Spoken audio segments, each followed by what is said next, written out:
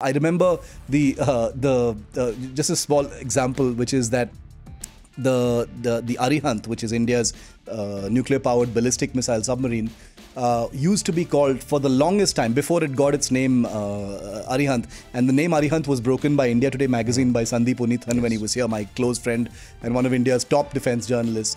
But before that, for the longest time, it just had a working title of ATV, which was Advanced Technology Vessel, which is your typical anodyne vanilla name.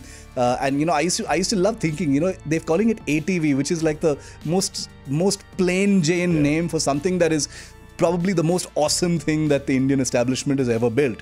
Those famous little briefcases you see carried by the Special Protection Group, the SPG officers, are actually fold-out ballistic shields.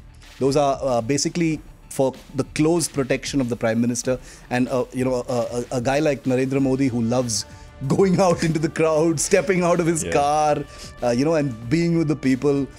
So that's why those have become much more visible now, because basically, if in the event that there is some kind of an attack, or if bullets fly, God forbid, or something like that, these shields basically fold out to the full length of the human body. Like everything in this world, there is a mundane layer to everything.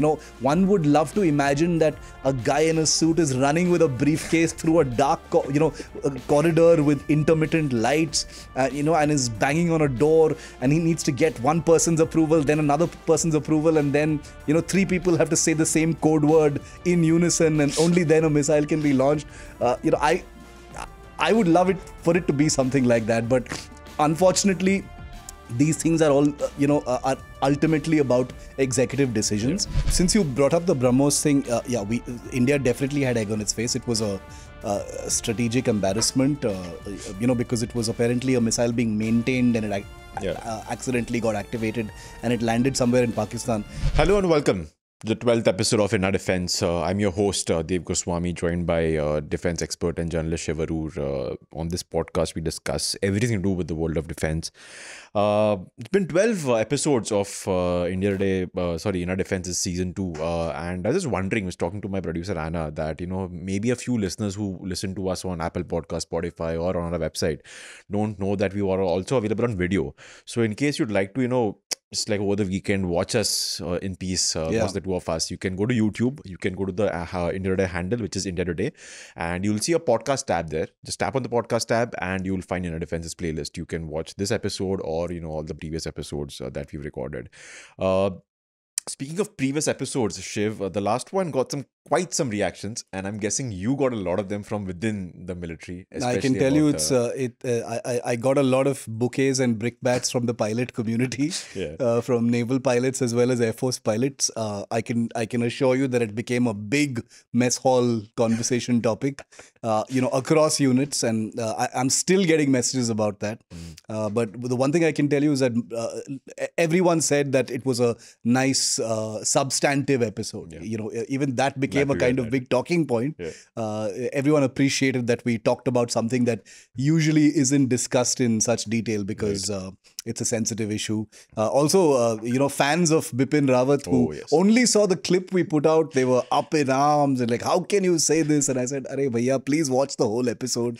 You will see what we were really talking about. So if podcasts can go viral, this one definitely did. Yes, exactly.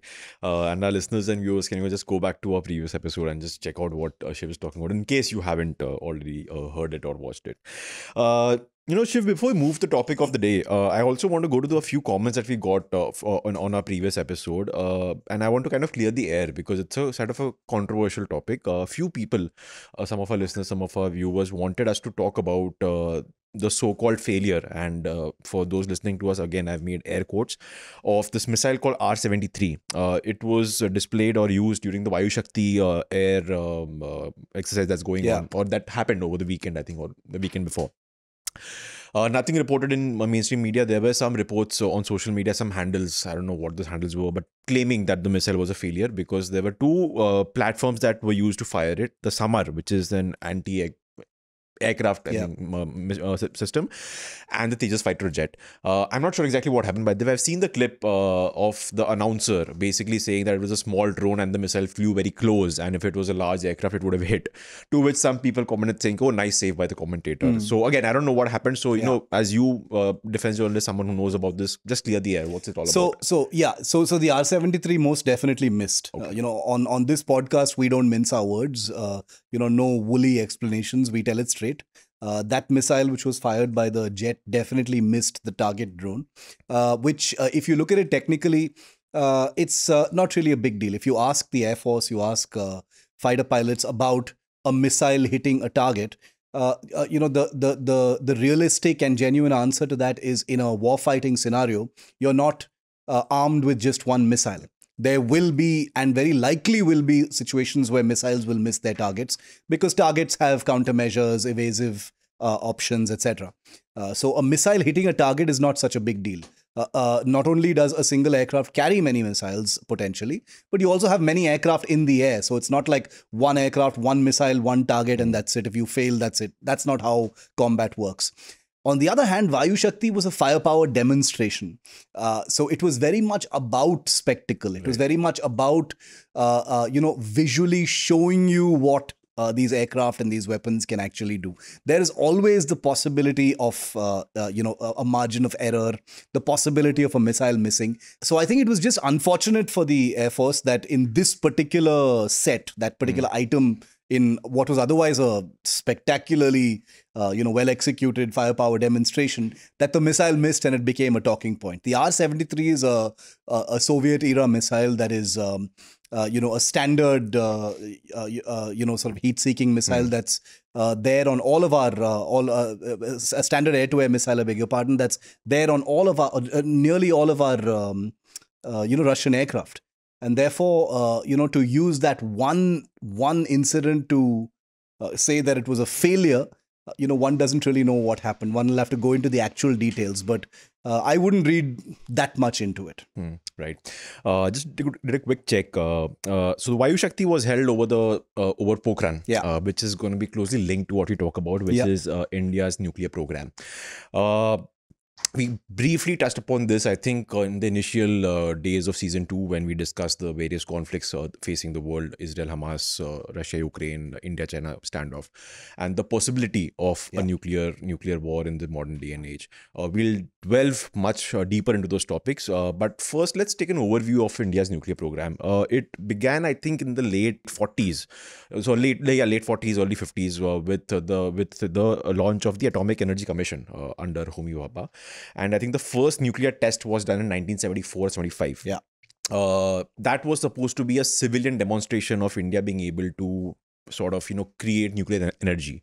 And I think back then the idea was that we will be using this technology for energy needs and not really for military needs. That kind of changed, I think, in the 80s and 90s. The shift, which is where I'd like you to focus on, the shift towards thinking of using nuclear power as a military asset. And I think in 1998, Operation Shakti, I think around 5 nuclear explosions were carried out in Pokhran. Under Prime Minister Atal Bihari Vajpayee, one of the crowning jewels of the BJP, so to speak. They keep bringing it up all the time that we were the ones who kind of gave India nuclear military power. And since then, you've had a range of equipment. You've had the Agni series 1 to 5, I think, all in operation. 6 being developed. You have the K-15, K-4, and K-5 submarine missiles. You have the Arihant and the Arighat nuclear powered submarines. You have, I think, the Mirages and Jaguars, which are able to launch nuclear missiles, and I'm also guessing Rafale. Yes, modern, so it should be, and a range of road transport vehicles, basically, that can carry and fire nuclear missiles. Before, like I said, we go into everything else. A brief overview of how did we go about developing this, and why in the 80s and 90s did we feel the need to go nuclear, military speaking? So, like we've discussed in many, earlier episodes as well, I think in the 80s and 90s, there was a geopolitical awakening in India that we were, much bigger than we had initially imagined. This was not just a bigger country, but a country with far greater global potential. This was a country that was, in some simplistic ways, a rising star in the global community, but also a country that was, had fought a few wars, had an economy that had just been liberalized, there were many economic hot points about India that were extremely promising, the beginnings of the IT boom, etc. All of those things. This predates what happened in the 90s, but it was something that foretold the greatness that India would achieve later on. Very much as part of all of this in the 90s, obviously there was a systemic realization, Dev, that a country like India, faced with the challenges that it does, an unpredictable neighbor in the West in the form of Pakistan, an even more unpredictable neighbor in the East in the form of China, the entire AQ Khan network, which has funneled dirty nuclear technology to India's enemies everywhere. The sheer opacity of who holds what, and whether it can fall into the wrong hands. All of that, which now sounds very Hollywood, were real fears at that point of time. And the greatness of what happened was that the government under Atal Bihari Vajpayee, with that famous secrecy, practically nobody knew. There was one journalist who reported about it a day ahead. Conducted these tests because I think there was a pan system realization that this is a country that needs to be able to protect itself, and it needs to be able to protect itself not just through conventional military power, which it has already used in a series of conflicts and wars already, but it needs to have deterrent power, which is to prevent conflict, prevent large-scale, attacks on its territory, and basically deter either Pakistan or China, or basically these two countries, but any other country from even thinking about, doing something to harm Indian sovereignty. And that's the reason. So so to get down to the nuts and bolts of a nuclear program, all nuclear programs are basically about two things. One of them is to figure out where your nuclear fuel is going to come from for your bomb. The second is to actually build a bomb, build a warhead. The third is to actually test that warhead, and these are not logical, consequential steps. They're each of them highly specialized areas of nuclear science.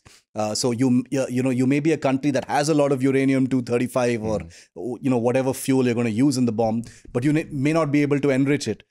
You may be able to enrich it, but you may not be able to actually build a device. You may be able to build a device, but you may not be able to test it. So these are all extremely difficult things.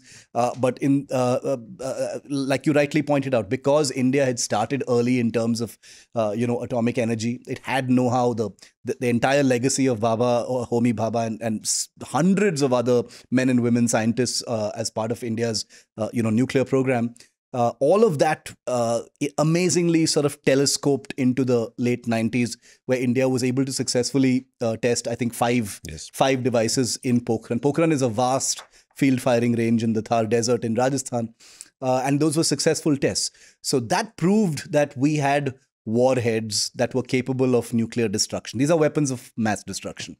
The good thing was the second challenge for any nuclear program was something that was already underway since the late 70s, early 80s, which is something you mentioned, which is India's delivery program. Yes.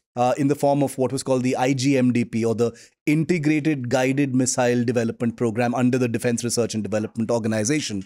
APJ Abdul Kalam, before him, many other scientists, the rocket boys as they were called, they were building these highly reliable workhorse ballistic missile families like the Agni, the Prithvi, etc. The Prithvi is conventional, but the Agni was initially developed not as a nuclear delivery platform. It was built as a normal conventional ballistic missile platform, but aligned with India's nuclear ambitions, the missile program realized, to its great delight, that it did not need to waste time developing a completely separate family of delivery systems for the warheads that had been tested, because the Agni series worked just fine in terms of weight, in terms of tonnage, in terms of range. These things fit perfectly, and the beauty of the Agni series of missiles is the fact that they are modular, which meant that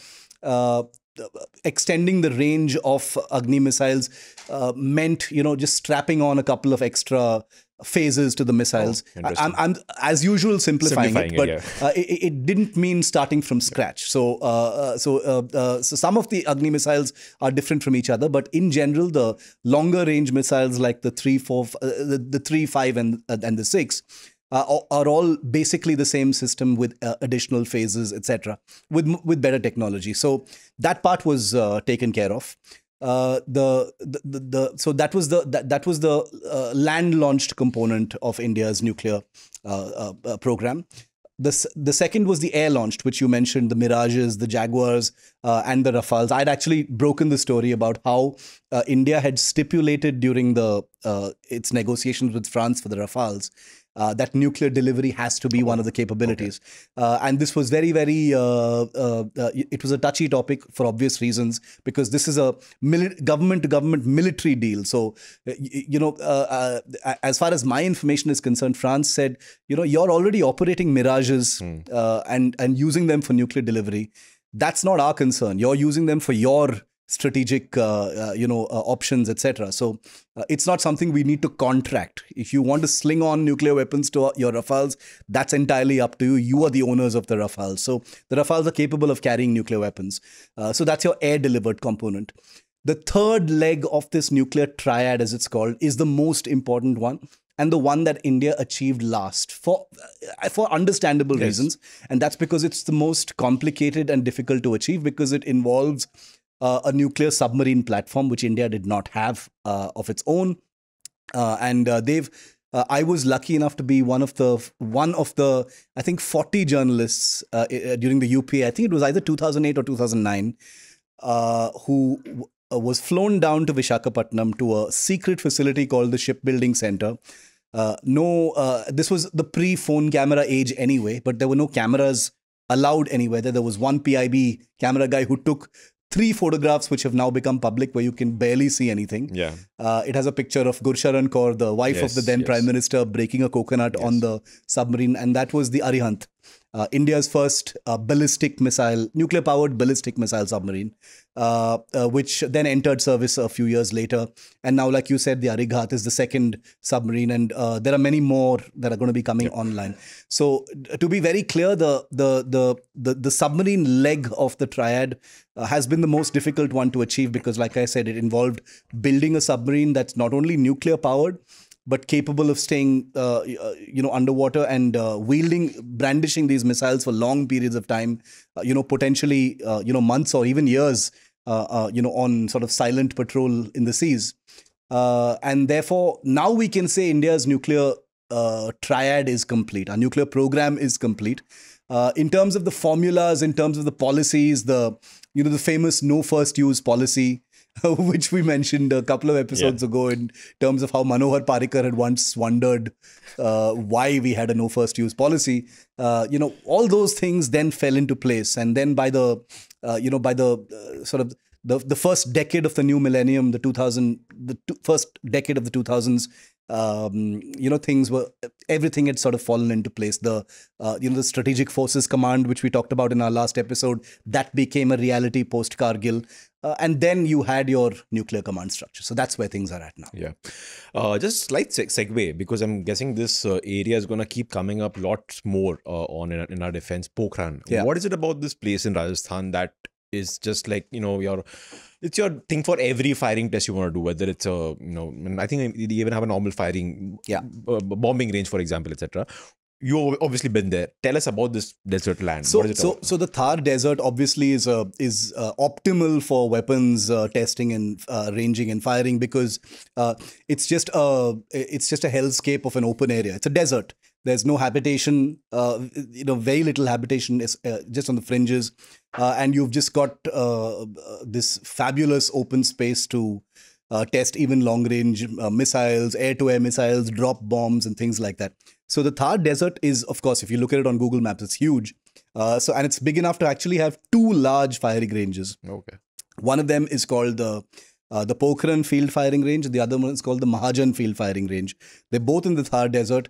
I'm not sure about the comparison in terms of size, but they're both massive, and they both provide the Army, Navy, Air Force, whoever wants to use them, a huge amount of flexibility in terms of which direction they want to fire, whether they want to, create bunkers and test devices, subterranean devices like they did with the Shakti series in 1998 under Vajpayee, to conduct the Vayu Shakti exercises where you've got aircraft flying at rapid speeds and dropping devices. So these are very, very valuable field firing ranges. A lot of artillery testing also takes place here. Before Balakot, the penetration charges of some of those bombs were tested in Pokhran on concrete structures to test. Penetration devices are basically bombs which are fitted with fuses where the bomb doesn't hit on impact.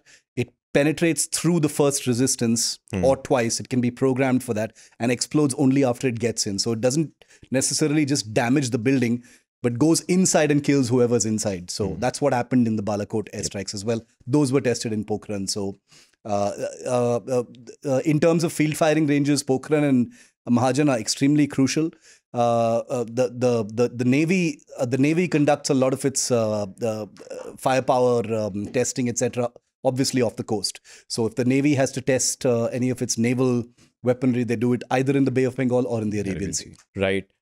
Shiv, when I was researching for this episode, and as you were describing the history of India's nuclear program, one thing struck me as quite different from every military program that we've discussed so far on this podcast, and that we will in the future, is that it is not riddled with controversies at all. It just seems like this clockwork precision that you took steps, and tick tock, you got what you wanted. You had the atomic test. You've had this series of, you've had like 5 nuclear missiles, and I literally grew up like I can recount, because 1998 you've had the nuclear tests, and then you've started developing these missiles, and like clockwork you've got 1, 2, 3, 4, 5, the 6th is coming up, you've got 3 missiles for the Navy, you've got 2, everything is just set. I could not find a single point of controversy, nothing about delays like we've discussed with the rifle and the fighter jet and the aircraft carrier, etc. Is that really the case, or is it because it's a nuclear program, there's lots of secrecy, so it does not get reported out in the media? Yeah, that's a great question. I think, Dev, first of all, we should be thankful that there are no controversies, or at least no known controversies as far as India's nuclear program. Because remember, unlike China, Pakistan, North Korea in this region, India is seen as a responsible nuclear power, a country that has developed weapons only for self-defense and not as an aggressor, etc. So it's very important that no part of this journey has been contentious or controversial. On the other hand, look, within these nuclear programs, I'm sure there may have been issues and fights and controversies regarding priorities and delays, etc.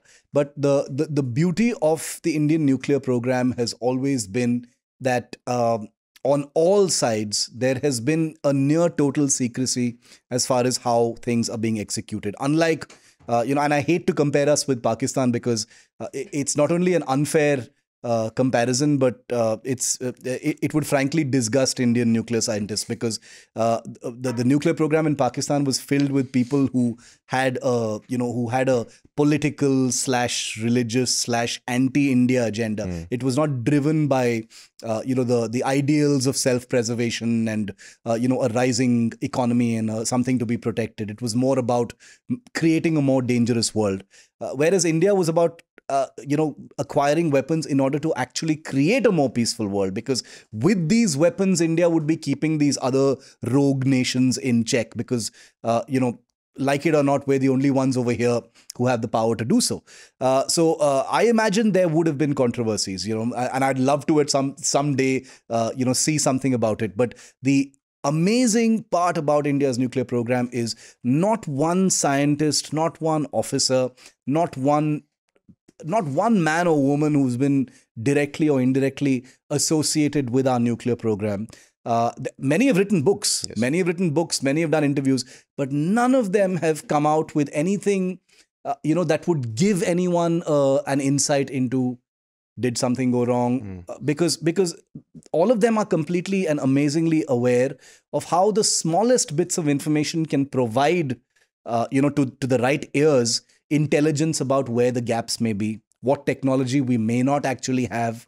Whether India actually did have a particular piece of technology at one point of time. It can give them, timeline intelligence, which is very important in a development journey of a weapon system. So all of these things are very admirable about India's program. I remember just a small example, which is that the Arihant, which is India's nuclear-powered ballistic missile submarine, used to be called for the longest time before it got its name Arihant. And the name Arihant was broken by India Today magazine by Sandeep Unnithan when he was here, my close friend and one of India's top defense journalists. But before that, for the longest time, it just had a working title of ATV, which was Advanced Technology Vessel, which is your typical anodyne vanilla name. I used to love thinking, they're calling it ATV, which is like the most plain Jane name for something that is probably the most awesome thing that the Indian establishment has ever built. And that was the kind of culture that our nuclear program was really about. There was also a great deal of practicality in India's nuclear program, which was that we're not going to be able to do this entirely ourselves. Yes, we're going to be able to build, some of the core technologies, but we are going to need help. We didn't need help as far as the Agni systems were concerned. We didn't need help as far as the air delivery systems were concerned.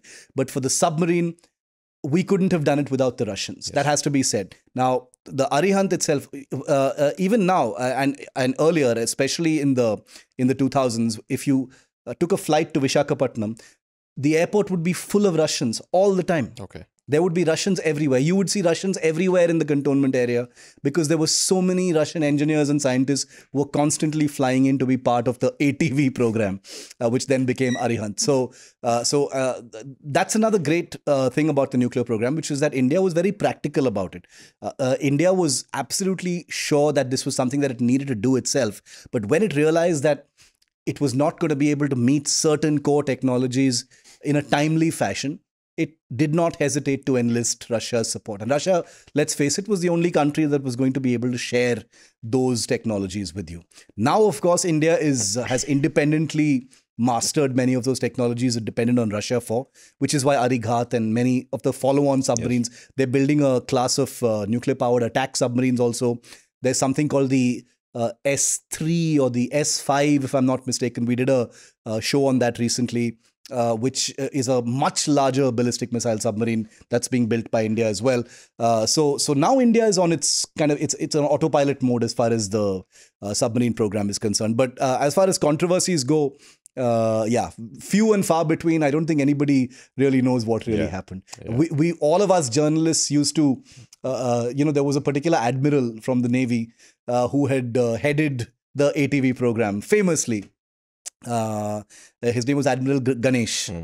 And even after his retirement, I remember journalists trying to harangue him and pursue him and try and get some juice from him about, what was going on, what it was like. And that code of professionalism in the nuclear program never evaporated, which is something that really deserves applause. Yeah, it does.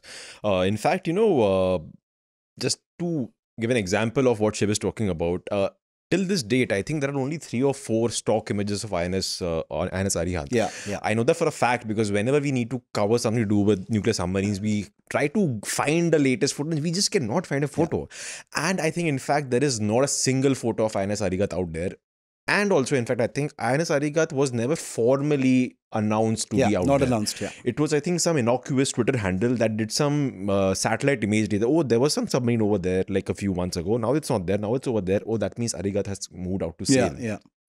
So India has never formally said that INS Arighat is out there.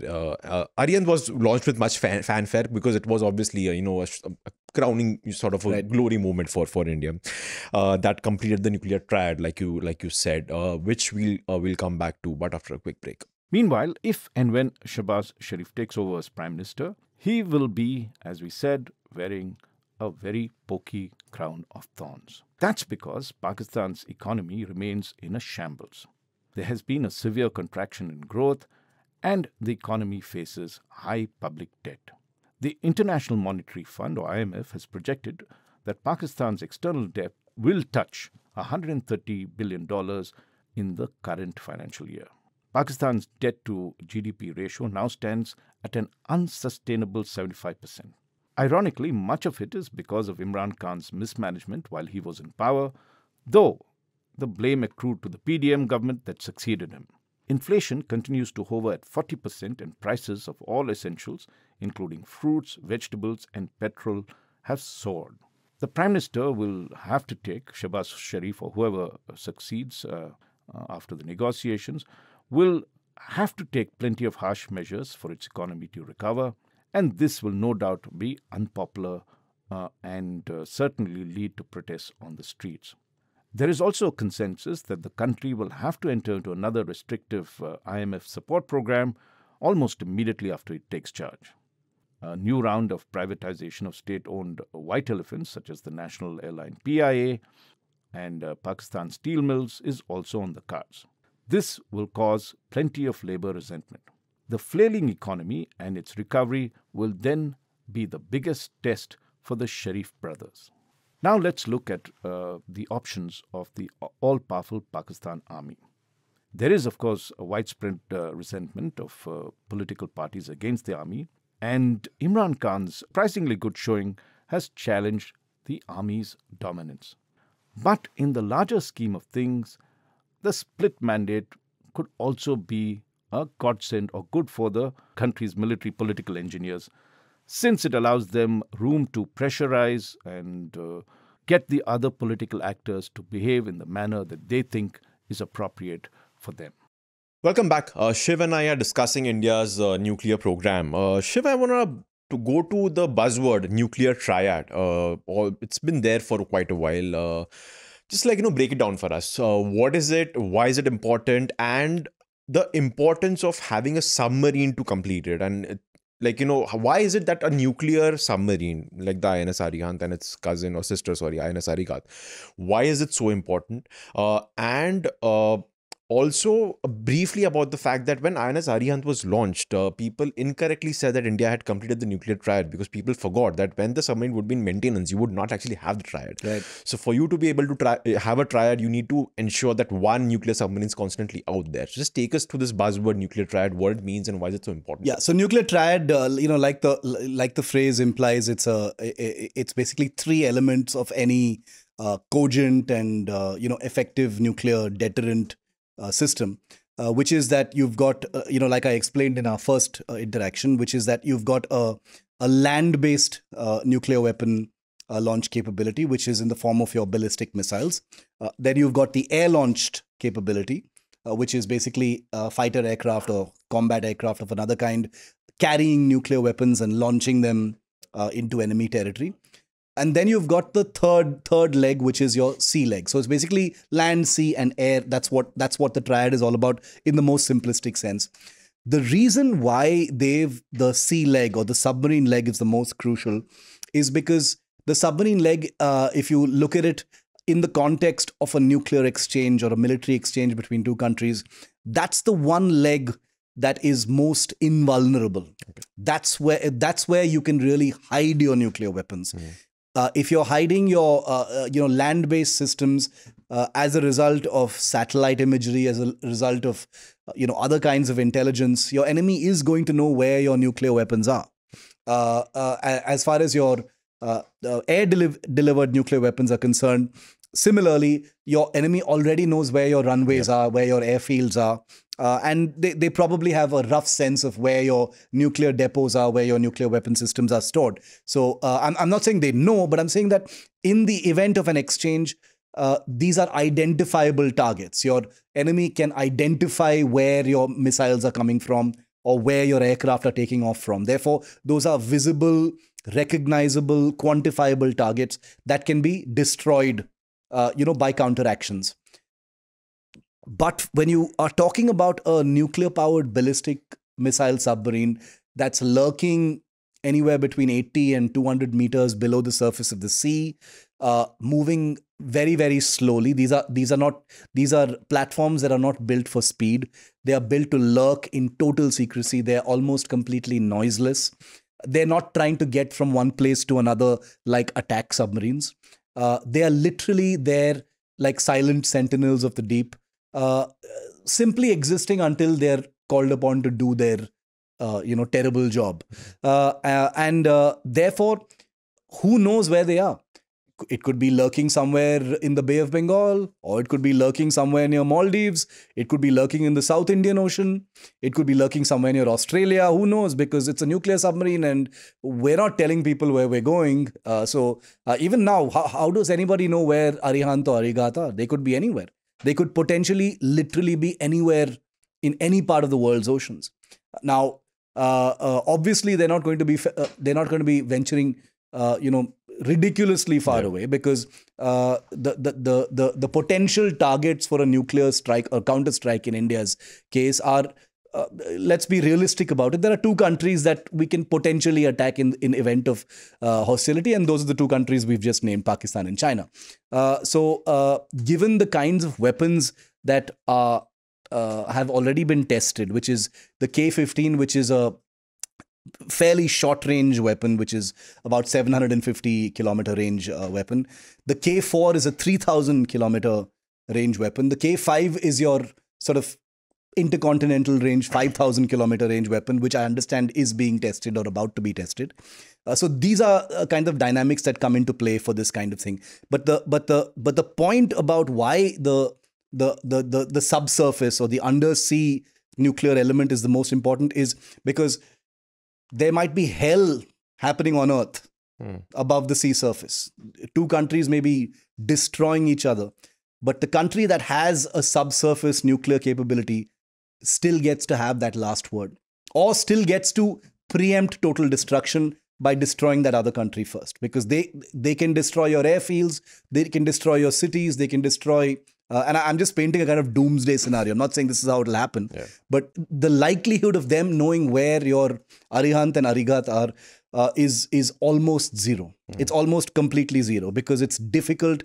It's difficult even to know where ships are. So imagine, and this comes back to submarine warfare, which is the reason why submarines, try not to surface, because you surface, that's an intelligence, blip that goes out. But and these are submarines that are built to stay submerged literally indefinitely. And these are big, unlike the submarines that we've been talking about, like our Scorpions and our Kilo classes. These are big, beefy submarines that have much more space, are more comfortable, because they're not fighting machines. These are machines of mass destruction. If these, again, Crimson Tide comes to mind once again, which is that if the submarine commander of Arihant is called upon to do his work, then it's goodbye to all of us. Okay, the famous quote in that movie, which is that in the nuclear world, the real enemy is war itself, which is the truth, because nobody wins in nuclear war. So that really explains to you the kind of dynamic as far as all these elements are concerned. But the submarine element is crucial simply because it's out of sight, cannot be detected, cannot be tracked. Nobody knows where it's at. You might know where an Agni is going to hit you from. You might know where a Rafale is going to take off from, but you'll never know where an Arihant is going to fire at you. Yeah, very, very nice way to illustrate that explanation. Let's move a bit to the safety and the structures around India's nuclear program. And by the way, I think Anna might complain, but on this episode, it's going to end up looking more like me interviewing Shiv. But the subject is such, this subject is so secretive that, even I don't have a lot of knowledge about it. And he, with his, 2 decades of experience covering the defense, will definitely have a lot more information. So sorry, Anna, about that, but, please bear with that. But I think the answers he's giving are very, very, informative. So that's that. Yeah, so moving to the safety structure, the command structure of India's nuclear program. I have some overview of it, that you have the Strategic Forces Command headed by, I'm guessing, a Lieutenant General level officer. 3-star officer. 3-star officer, who reports not to the respective service chief, but they do in some way or the other, but the operational reporting is to the government directly through the cabinet secretary, which is basically the PMO. There is, I think, I forgot the name for it, the CSS or something, the NSS, I'm sorry, forgot, which includes the Prime Minister, the National Security Advisor, and a few others. I think it also involves the military chief. The National Security Council, which has all of these. NSC, then a CSC. Yeah. That's the prime authority who has the power to order a nuclear attack, whether it's through land, air, or the sea. Obviously, I mean, you won't know, or even if you do, you might not be able to give us the whole exact scenario of how a nuclear strike would be carried out, if it would be carried out. But obviously, it's a nerd question that everyone would want to know about, right? So if it were to happen, what would it look like? And second, just like a slight tangent, I just remembered a controversy actually about the nuclear program, not exactly about the nuclear program, but like a tangential controversy, because it involves the BrahMos, which on paper is not a nuclear missile, but there's a lot of speculation on internet that it is nuclear capable. Like if you wanted to, you could attach a nuclear warhead to it. And if I think about it, it makes sense. It's just like a warhead, right? A nuclear warhead is more or less like a normal warhead in terms of shape, size, etc. So a missile that can carry a warhead can obviously carry a nuclear warhead. What am I talking about? The controversy? A few months back, I think around a year, there was a misfiring. Yeah, 2 years ago. 2 years ago. Misfiring that, sadly speaking, we had egg on our face, because you just not want to be seen as a country that can end up accidentally firing a ballistic missile into a foreign country. That happened in Pakistan. So yeah, just like thought of that randomly while talking about safety structures, command, etc. So yeah, that's what I want to discuss with you. So, yeah. Tell us about this. So since you brought up the BrahMos thing, India definitely had egg on its face. It was a strategic embarrassment, because it was apparently a missile being maintained and it accidentally got activated and it landed somewhere in Pakistan. But we may have had egg on our face, and officers in India were punished and court-martialed for it. But there, in my view, and I'm not being facetious about this, there was even greater egg on Pakistan's face, because they had no idea about this missile. This missile came and landed somewhere in the hinterland of Pakistan, and they didn't even really know about it until it was kind of reported, which means their radars, their air defense, all their tracking, tracking systems, etc., had absolutely no clue that, the country that they've sworn to destroy has fired a supersonic cruise missile straight into your territory, and you had absolutely no clue about it. So it actually made them look way worse than for us, it looked terrible. It was like unprofessional incompetence. For them, it looked like, oh my God, what have you spent all this money on if you can't even detect a missile? Let's put that part aside. But you're right. It does show that there are concerns as far as military equipment safety is concerned. Now, to quickly differentiate between, a nuclear attack and a military attack, because these are two very different things. I'm sure our listeners already know, but it bears repeating that, nuclear power is not military power. Military power is very much in the realm of conventional, in terms of defending, in terms of holding ground, in terms of fighting or affecting or executing military objectives in a small place. Nuclear weapons, by their very very nature, are mass destructive. They have a strategic effect. And the very purpose of the true success of nuclear weapons is if they never need to be used, right? The whole point of nuclear weapons is that their presence is enough to prevent conflict. So if nuclear weapons begin being used, then they've already failed to do their primary job, which is to prevent conflict, right? So that's the amazing nuclear paradox of the nuclear world, which is that the moment you hit that launch button, those weapons have basically announced their entire failure. They have proven to be completely pointless by preventing a mass destructive war for the world. Now, the question you ask, which is, how does it all work if there's a nuclear attack? Now, this has always been a very tantalizing question. The answer, the answer is exciting, but it's also not that exciting. Like everything in this world, there is a mundane layer to everything. One would love to imagine that a guy in a suit is running with a briefcase through a dark, corridor with intermittent lights, and is banging on a door, and he needs to get one person's approval, then another person's approval, and then, three people have to say the same code word in unison, and only then a missile can be launched.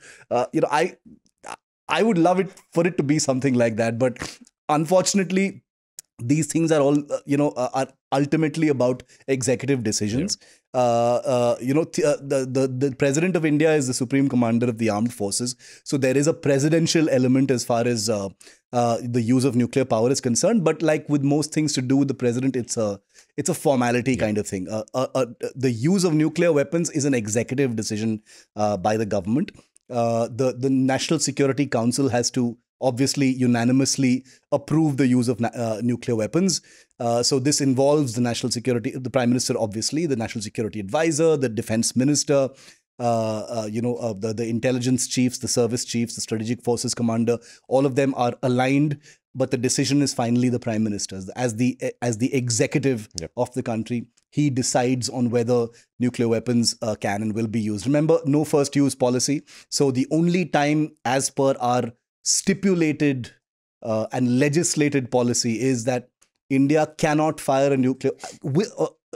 I shouldn't say cannot, but will not fire a nuclear weapon until an enemy nuclear weapon has landed on our territory. Now we don't know if that can actually change, but once look at it like this: once a nuclear weapon lands on our territory, if it's some scenario, then it triggers a very, very rapid chain of command where the Strategic Forces Command, the National Security Council, and the military align in a pre-prescribed way. This is already known. It's not like if a nuclear missile lands, nobody will know what to do. It's not like that. There's a very, very clear chain of command and a chain of approvals that will be required that happen very, very quickly, digitally, obviously, encrypted, where India will respond. And now, since a scenario of this kind has never happened and is hopefully unlikely to ever happen, nobody knows what India's response time will be. Will it be a matter of a few minutes? Will it be a matter of a few hours? Will it be less than an hour? There has always been very tantalizing speculation about what this will be. And now I, in my fantasy world, like to think it would be like 10, 15 minutes maximum, because why would you wait for longer if someone's attacked you with a nuclear weapon, right? But obviously you have to first judge whether it was a nuclear weapon. You have to know what the impact is, because you also, remember, have to commit resources into protecting your people, guarding your cities.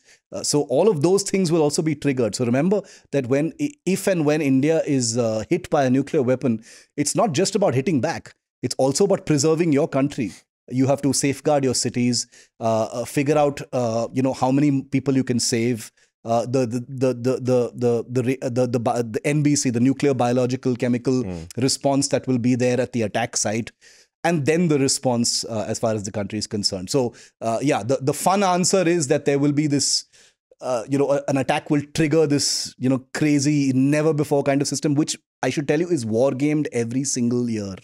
It's war gamed all the time, because it's part of the system. The Strategic Forces Command, its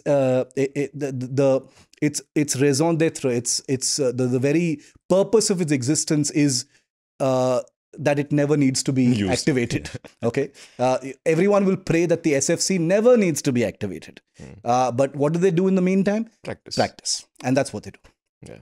Right. I think that should give every nerd out there the answer that we're looking for.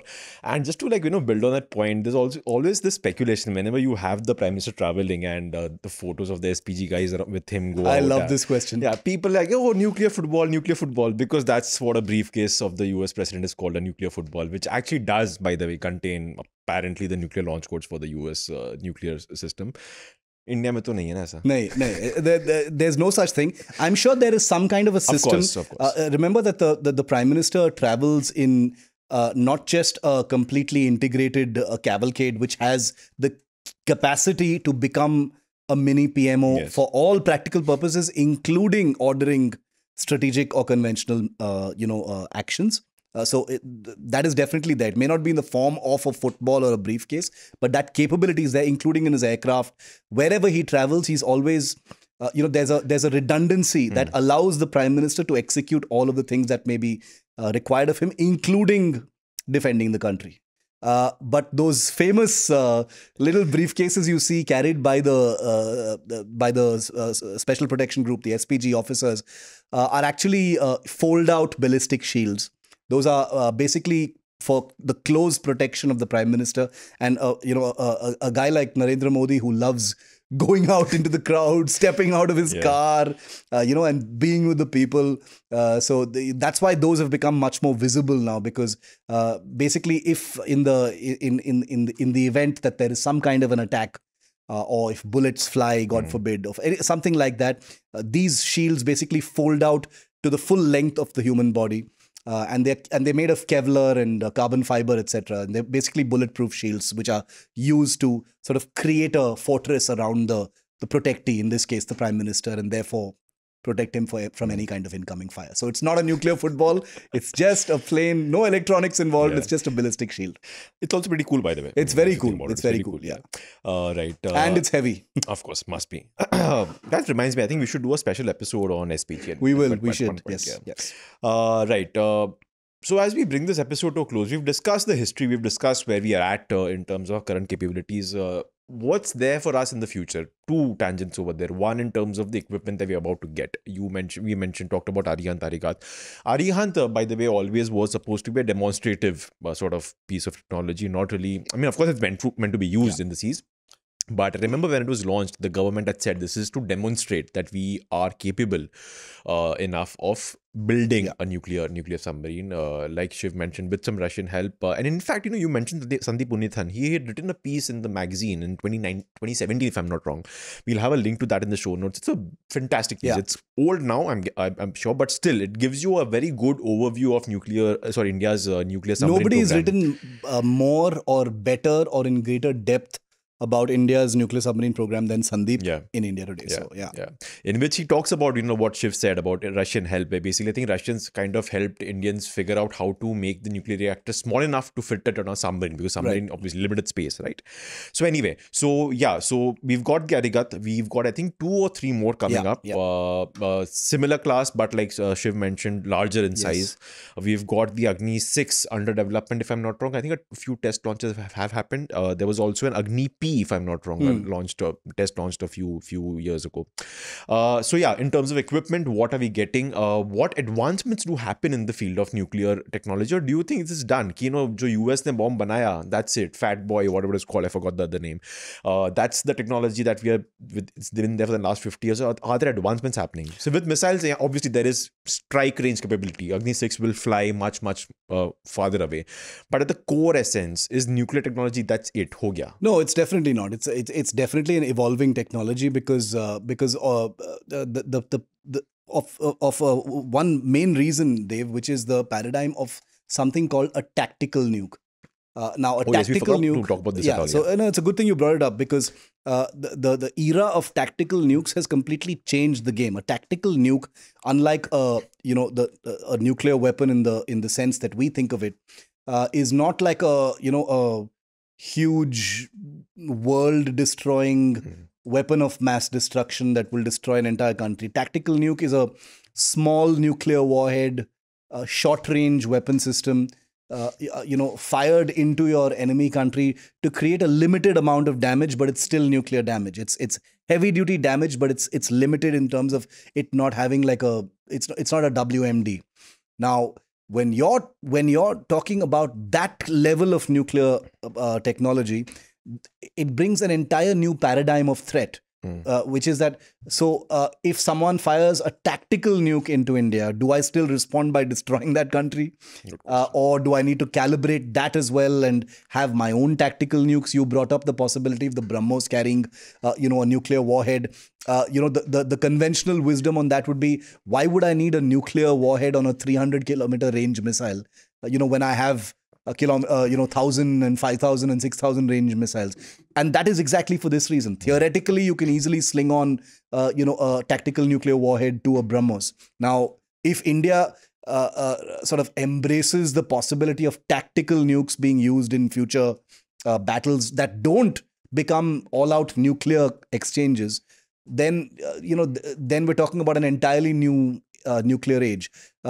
Princeton University did a simulation of how the Russia-Ukraine conflict could become a global nuclear war.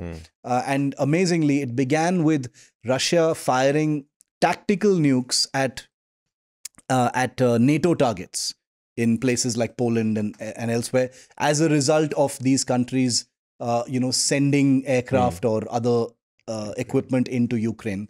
So they not a large scale, but tactical nukes. So, and in response, these NATO countries respond with tactical nukes. There's a gradual escalation. Then Russia, which is the more unpredictable of the lot, fires a weapon of mass destruction at one of these countries because it believes that a bigger attack is coming. And then it's a frightening simulation that begins between Russia and Ukraine and then ends in, Trident, long-range ballistic missiles carrying nuclear warheads, the most destructive weapons of all time being launched by the United States into Russia, and Russia firing them back into the United States and basically destroying the world. So tactical nukes is where it could easily begin. Yeah. Since we are on the topics of tactical nukes and I kind of forgot to talk about them, does Pakistan have them yet? Because the way I see it, India would want to develop or invest in developing them if either Pakistan or China is seen to be going towards that part. Do either of them have Look, with Pakistan and China, I'm sure our intelligence agencies know, but the conventional wisdom as far as these countries are concerned is that go with the assumptions that they either have it or they're going to get it. That's the conventional wisdom as far as these two countries are concerned, because they will do whatever they can in terms of weaponry to acquire increased leverage against you. They will try and get what you don't have. India currently has the BrahMos, which is a supersonic cruise missile. Travels at 4.5 times the speed of sound. Neither Pakistan nor China have that.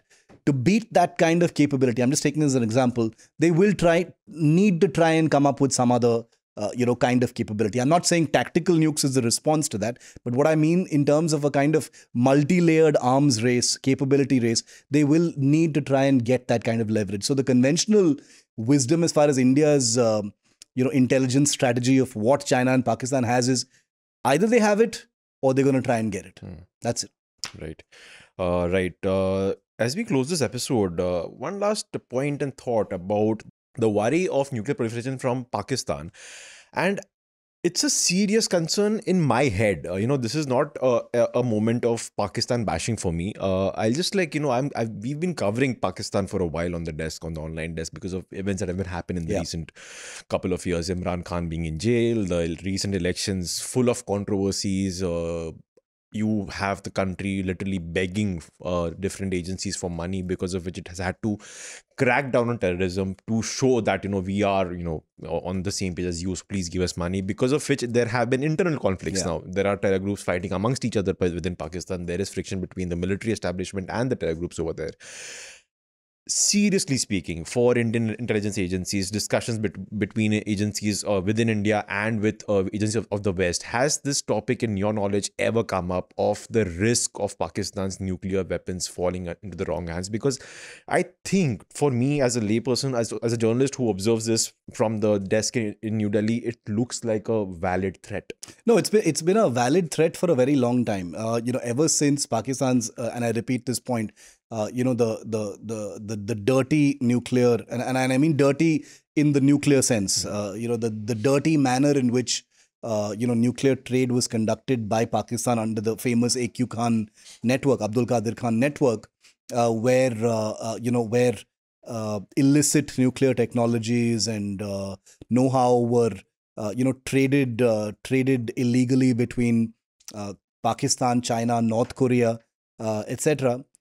Is something that India has had on its radar for a very long time. So India's suspicions that nuclear weapons or nuclear capabilities would fall into the wrong hands are hardly unfounded. Those are very real threats. And like you said, with a country that is in free fall politically, economically, and otherwise, the fears of structures there breaking down are very real. Add to that the point that these terror groups are not some random Farron-wearing jihadis sitting in caves in mountains, but very much aligned with your military, trained by the military, functioning almost like militaries in cities in Pakistan.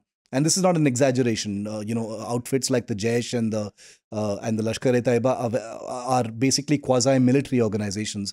Who is to say that they are not being trained in how to use nuclear weapons? I'm not making a comic book point. I'm just saying that all of this has to go into India's own matrix of threat scenario.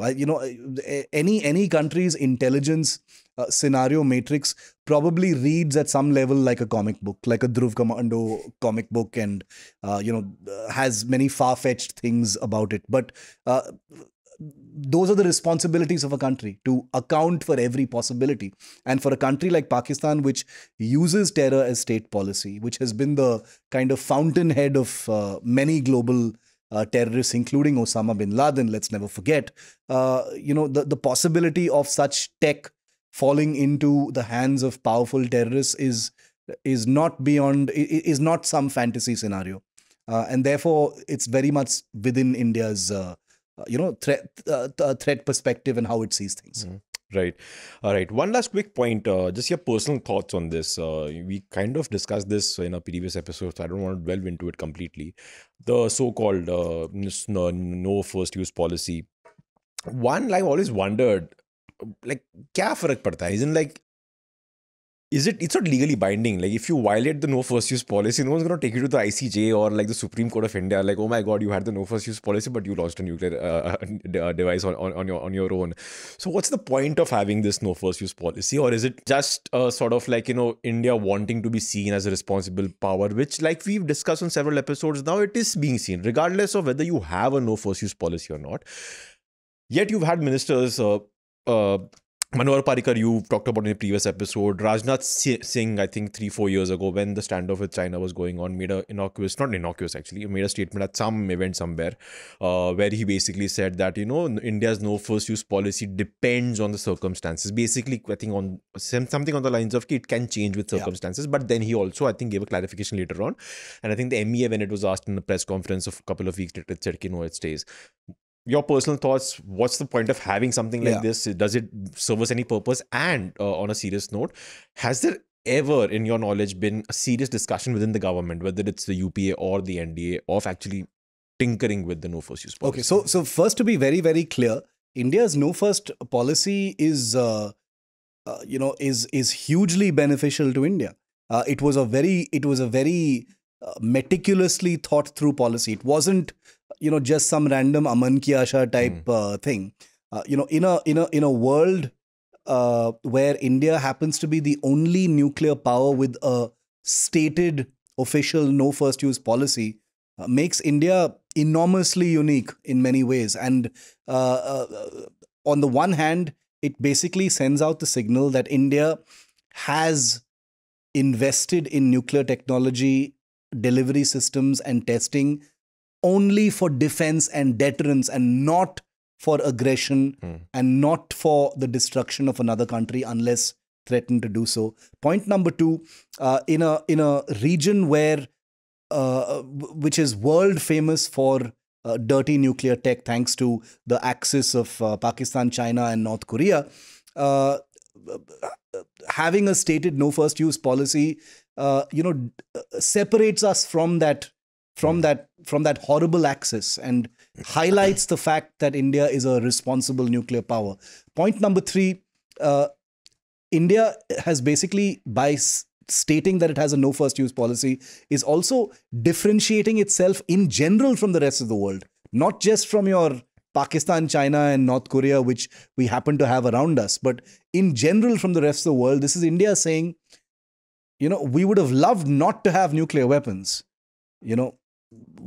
as a, and I don't mean this in a cliched way, but, the land of Gandhi. And we heard so much about the land of Gandhi after the nuclear tests in 98. How can the land of Gandhi have nuclear weapons?